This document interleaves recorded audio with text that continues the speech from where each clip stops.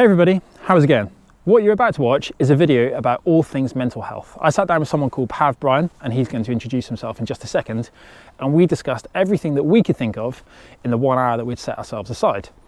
Now, in that time, you can't possibly cover everything to do with mental health. It's far too big a topic. It's one that I've spent recent years trying to learn a little bit more about, and one that I'd like to continue learning about in years to come as well.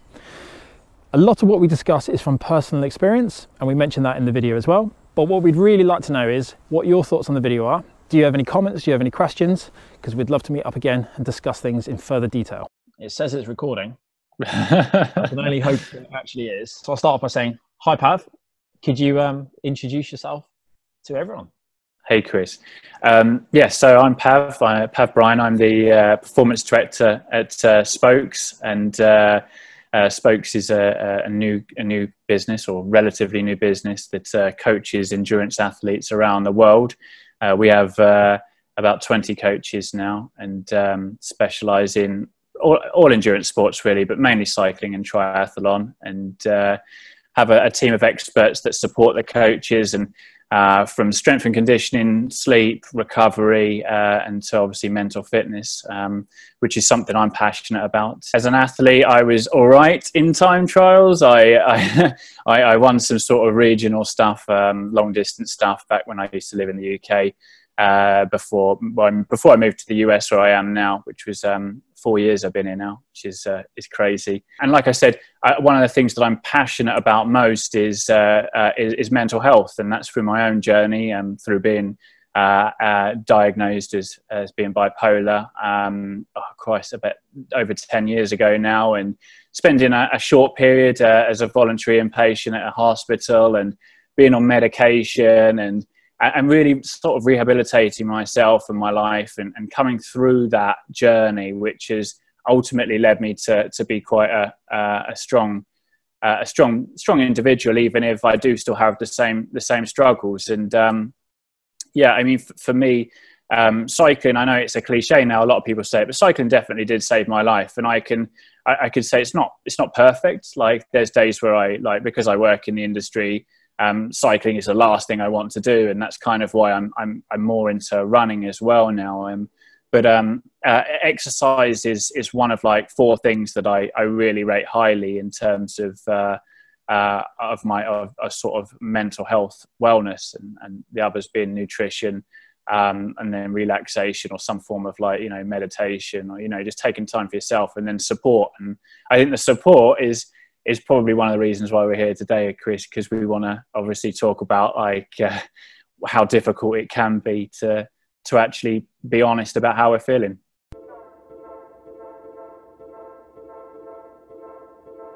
It is that first step that is actually the hardest one to take, isn't it?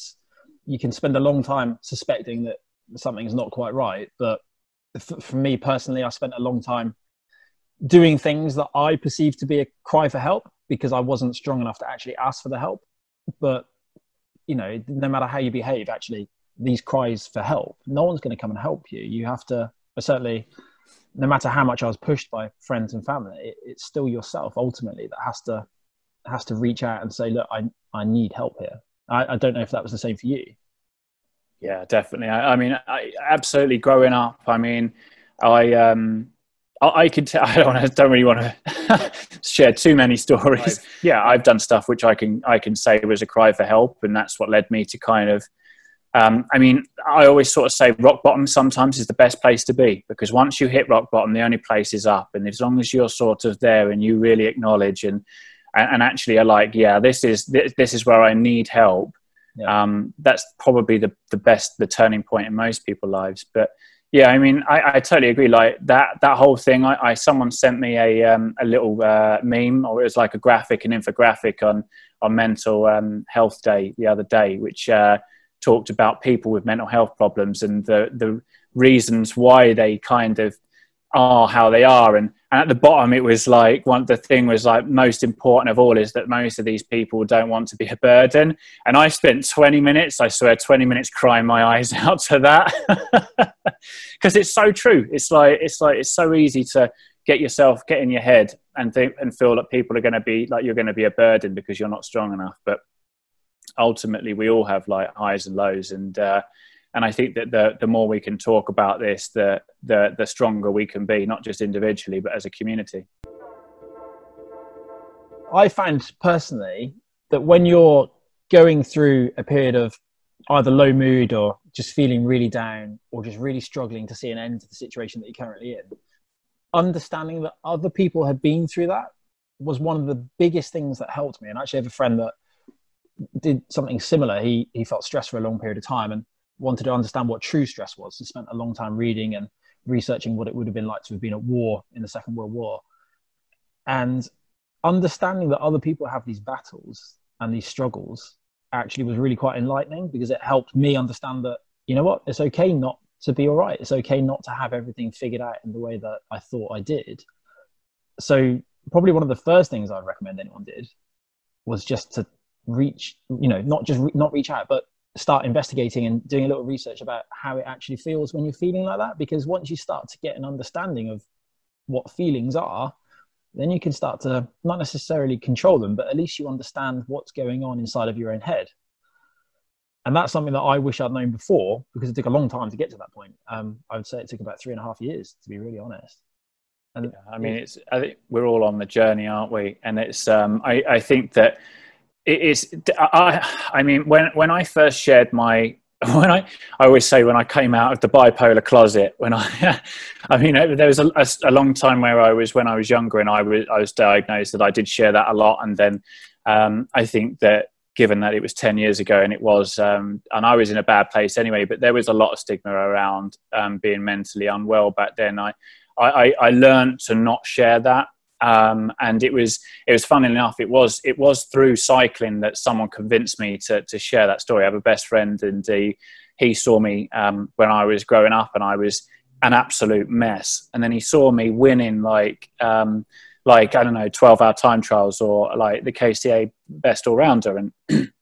And he came and visited me when I first moved to the States, and we were just like walking around, and he was like, man, you've got to share your story. Like, you're so quiet about your mental health, but people would be inspired. And after a while I was like, okay, like, sure, I can share that. And that's where we kind of came up with some of the silly, like Route 66, like charity rides that we did, because that's where we were at the end of Route 66. But my initial thing was that if I could just help like one person, if I could inspire one person to maybe share their story, or encourage them to look at their own self about like be mindful about their feelings, then it would be worthwhile. Yeah.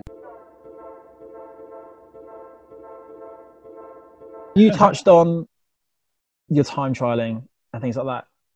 Can you elaborate on how your mental health or athletes' mental health has gone on to affect their physical performance? Yeah, so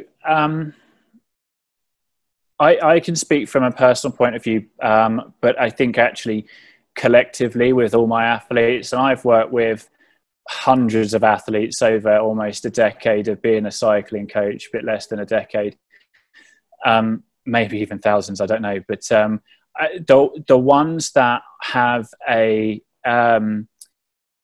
fluctuating mental health, where they're not stable and they're not quote unquote happy, a happy person, where they might be susceptible to seasonal affective disorder or like just depression, clinical depression or something like that. I don't know if I can name any athlete or think of one athlete who has suffered with depression who becomes a stronger athlete when they're depressed. I don't know anyone, and maybe there are people out there, and fair play, but I mean, there's an obvious when you're feeling like that low about yourself, like even trying to get on the bike some days can be really challenging. Like when you're that depressed, I mean, sometimes if you're in a real deep depression, I mean, like you're not thinking about riding a bike, you're thinking about like, is my life worth living? Yeah. Like, is that actually like what I want to be doing is living? But and I think that's it's really funny. Like a lot of my clients now, like after I've built a relationship with them, they tell me that it's like they're like paying for a really cheap therapist with me, because they know that they can come to me and talk about their mental health. And it's like, I'm not ever going to force my clients to ride a bike or give them a hard time because they're not when they're not training. But I am going to sit with them and get on the phone with them and be like, hey, look, let's talk about your problems and let's just see what we can do in terms of an action plan to help you. And that might be like, you know, go for an hour ride, no training at all. Just go out, don't take your Garmin or Wahoo or whatever. Just go out and like ride for fun. Like, you know, like join a Zwift race and do a Zwift race or something like that. And I mean, for me, that's the biggest thing. And in terms of depression, is how hard it can be. And from my own point of view, I being bipolar, I can tell you that I can race pretty good if I can get myself in a manic state. It's not always advisable for obvious reasons, but having that kind of high elation, almost like sense of godlikeness, can do wonders for kind of pushing through mental barriers which are almost non-existent when you're in that kind of in that flow. But there's obvious problems around kind of, you know, like trying to force a manic state in someone with bipolar, in that it's not always easy to come back from it. No, I imagine every trough after that peak is going to be. Yeah, exactly. And it can be difficult. Like the highs are accompanied by lows. Yeah, it's very rarely that you kind of, if you force or you go into a manic state, that you kind of come out of that stable. You do tend to hit quite a deep depression. Yeah. Do you notice that either your athletes or yourself personally, that there are telltale signs when there are either these peak performances coming or these great troughs that are going to hit you as well? Yeah, I mean, absolutely. Like I have a great belief in my coaching, that is, it's truly like their contact with me is unlimited, and I work with a small group of clients because I want them to, or I want to be able to support them in anything. So if like I wake up and I've got a text from the clients, it's like the first thing I do. If I tend to spend a lot more time communicating via voice memos. So I'll send like a voice WhatsApp or a Voxer or something like that, and backwards and forwards. And I build that relationship primarily so that when I stop to see that communication or that communication changes, I'm able to identify that as a warning sign. And I think if everybody on this like knew someone who suffers with depression, will know just how like recluse someone becomes, or withdrawn. People become more withdrawn and they're a lot more quiet. And you might know someone who always has talks or always checks in with you, and then maybe they've not done for a week, and that's a warning sign. But from an athlete point of view, yeah, it's like, is the session being completed like as planned? Are the notes in like Training Peaks or whatever, are they being completed? If they're not, then it's a good sign that something's wrong there. And that's what I build with my clients. I just build that relationship where they're totally free and open to talk to me about whatever they want. And sometimes we have some really funny conversations. So, I mean, obviously not going to share any, but some very personal stuff.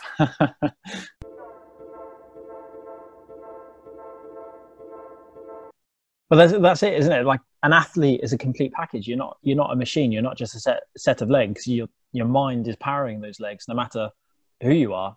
And, you know, from personal experience, if you're not 100% you, you're never going to get 100% of you out onto the road or onto the mountain bike or onto the track, whichever discipline or sport even that you choose. It's really weird. You know, like 15 years ago, I never heard of anyone talk about mental health. I never thought it would be something that I would ever struggle with. And actually, it was a few events before the end of my career that triggered it all. And to the point that I thought that I didn't want to race my bike anymore. I thought, you know, this is what's causing those issues. But it was actually something which was linked. I've actually been on a video not too long ago saying it was when the team halved our salaries. Funnily enough, if you take away half of the incentive for doing a job, you're probably going to be about 50% motivated, aren't you? And it was that, it triggered, you know, a huge set of issues. And then I retired from racing. And that's when I really realized that there was a big problem, because like you said, I started about alcohol. I started drinking a lot.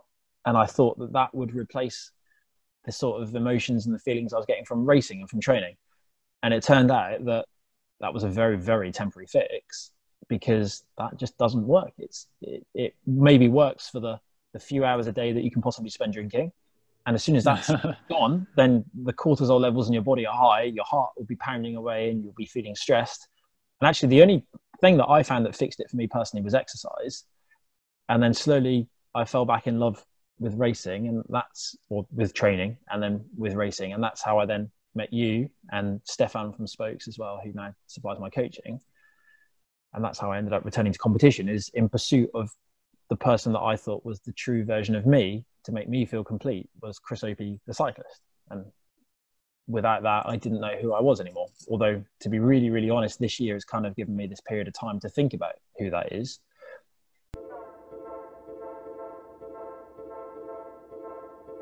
Have you noticed other athletes that you coach, differences in their mentality this year compared to other years? And how has this whole pandemic affected them? Majority of my clients, their mentality didn't change a lot. There was a lot of frustration, a heck of a lot, because a lot of my clients, they would all train through winter, doing an incredibly great job. Like, I mean, some of these guys have been with me 3 or 4 years, still hitting like power PBs. I mean, they're in their 40s and 50s, some of these guys as well. So like, they're totally smashing it. They're going to do like, you know, the Etap or like Maratona, stuff like that.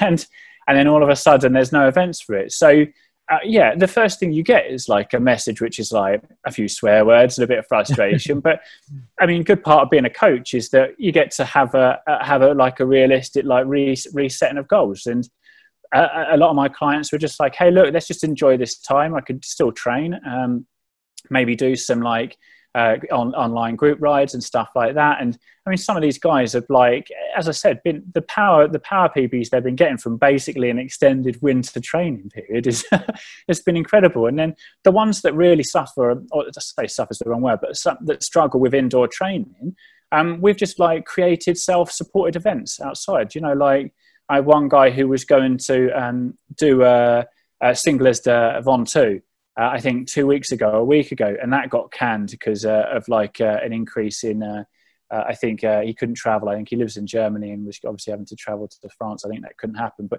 for whatever reason, it couldn't happen. It was a COVID related reason. So we just got him to do like a base camp Everest. You know, it's like he climbed more elevation than he would have done at Ventoux.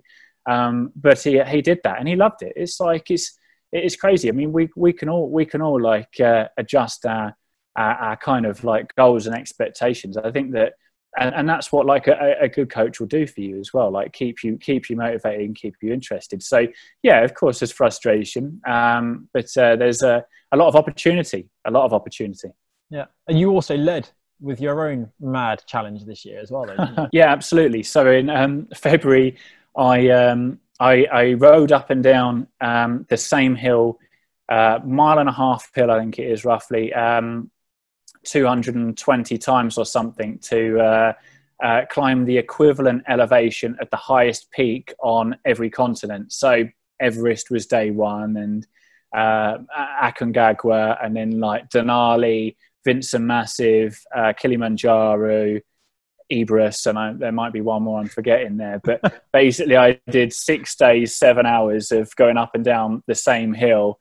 And it's not like it's got some steep ramps, like some seriously steep ramps. And yeah, it was just something that was ridiculous. Everybody, like, I mean, I love it. Everybody's doing Everest and stuff at the moment because it's like something that you can test yourself on. It's really fun. It's like, it's kind of mentally as difficult. It was a great event. Like, I mean, I don't know anyone who's been stupid enough to do that, but it was like 140,000 feet in that time. And, yeah, it was, I was really happy to have to tick that one off.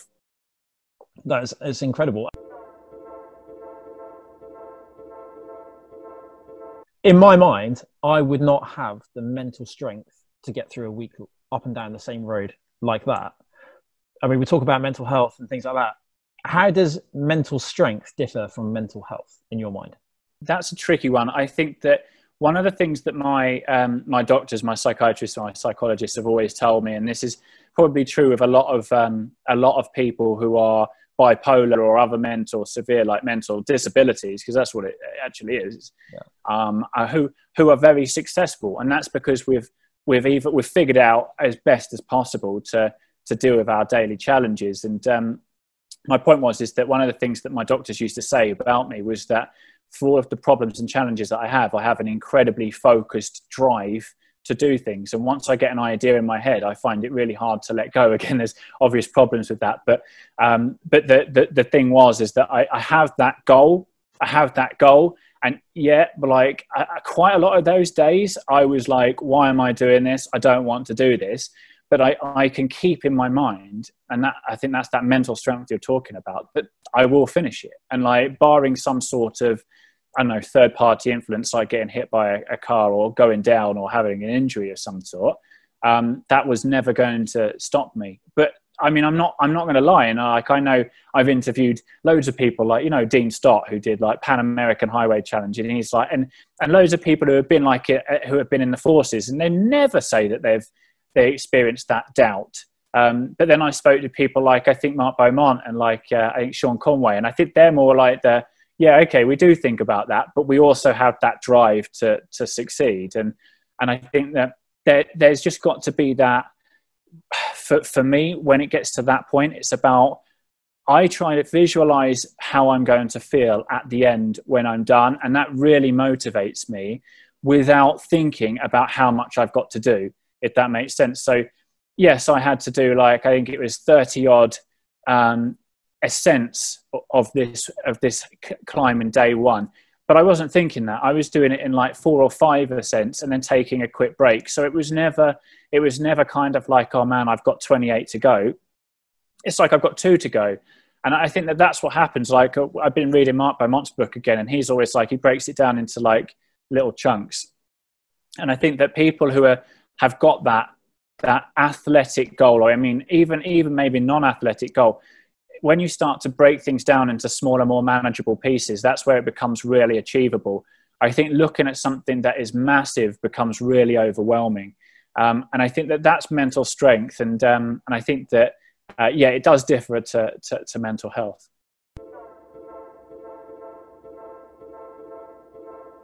What should you do if you have a friend, a teammate, someone you know, someone you work with that you can clearly see is struggling with something? What is the best way to broach that, basically?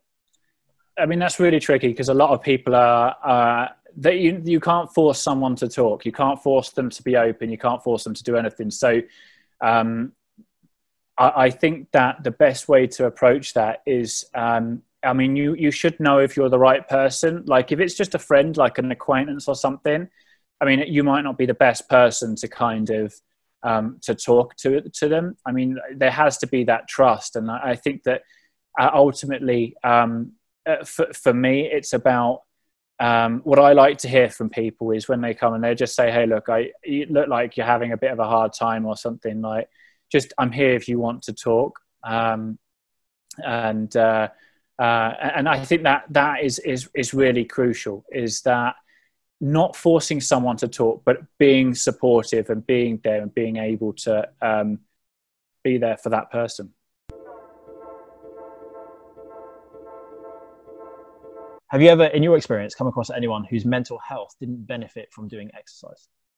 No, absolutely not. No. I mean, 100% what doctors should be doing. I mean, like I was, just to go back to my story a little bit, when I started getting the help that I really needed at the time, the doctors put me on some quite a very high dose of mood stabilizing drugs, and the side effects of those can be worse than the symptoms of being bipolar. And it's a fact that more people commit suicide on the medication than off of it.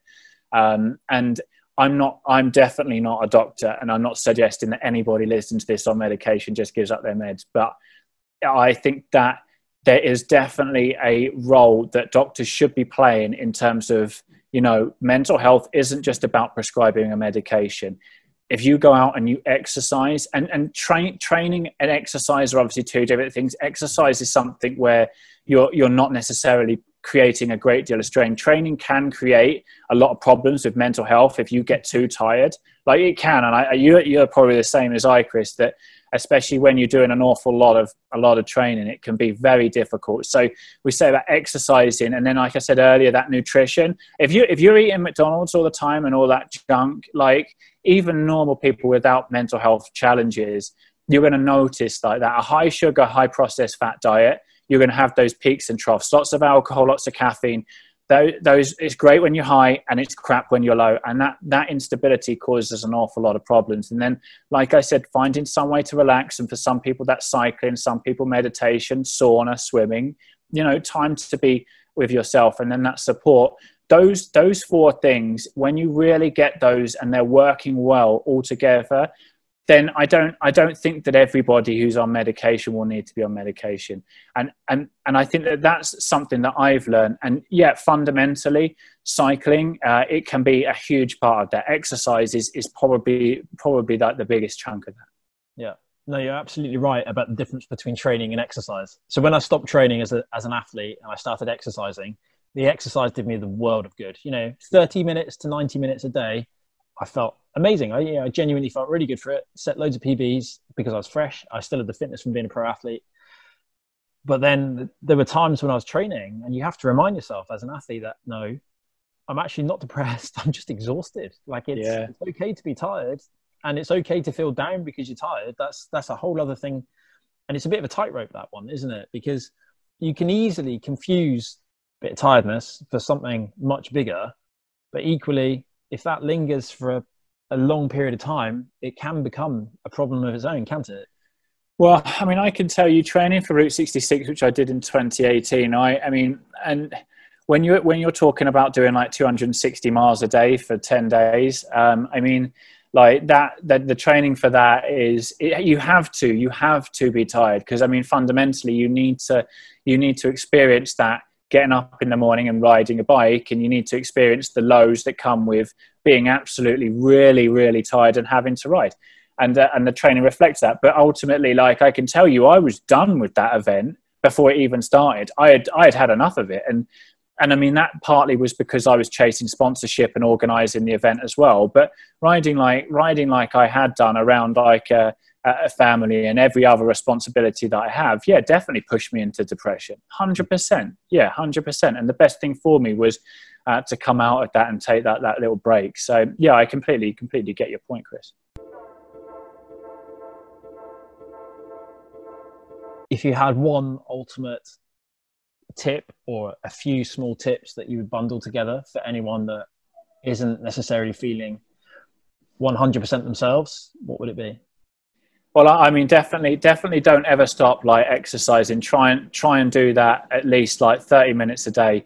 It'll make you feel so good. Like nutrition, definitely eat as healthy as possible. You don't have to be a monk, and like I think like enjoy the odd beer or the odd fast food, but I think maybe like just keep like a log of how you feel after you eat those foods. Because for me, like, I mean, I'm an alcoholic, but I hate drinking. Like I have that drive to drink, and I'll drink every now and again.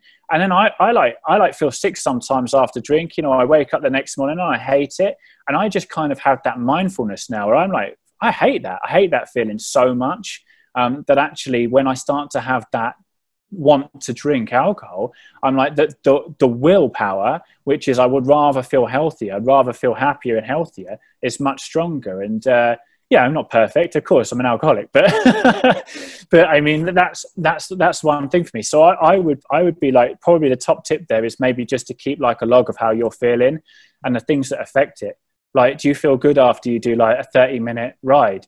I mean, I'm hoping yes. Do you feel good after you eat like like a salad and stuff like that? Hoping yes. And then the opposite is true. And then of course, go and find someone. It doesn't have to be like your wife or your husband. It doesn't have to be like parents. It doesn't have to be, you don't have to pay for a therapist. I mean, it could just be like a random friend, or like acquaintance, or even a coach. Find them to talk to, because they're like, find someone and you'll soon trust them, and they'll come from a place of non-judgment, and there's advice if you want it, but there's no advice if you don't want it. So I think that like there's a few tips there, but yeah, I think that they're really crucial. So for anyone watching wanting to find out more information about you or about Spokes Fit, where would you recommend they go? Absolutely. So yeah, you can go to the website. It's a great start, www.spokes.fit, or follow me on social media. I'm at Pav Bryan on all of the big three anyway. Or yeah, if you're interested in a bigger look at the mentality side of cycling and training in mental health, my book, which was Amazon #1 new release in nearly a year ago now, the Guide to Truly Effective Cycling, is probably, unless there's something that's come out recently, the book that really looks the most at mentality as a key factor in training. So yeah, social media, website, book. Brilliant, thank you. And Pav, thank you so much for taking the time out to talk to me. Is it okay if anyone has any questions, they can drop it down in the comments and maybe we can meet up again? Oh, absolutely. I'd love that. Yeah. Brilliant. Me too. Thank you very much, Pav. Thanks, Chris. Like I said at the start, I would love to know your thoughts. It's an interesting topic. It's one that you can't possibly cover in just half an hour. If you're interested in this sort of video, I would love to speak to more people to get more people's perspective on something that's becoming more and more relevant in these modern times that we live in. That's it from me. I will see you all again soon.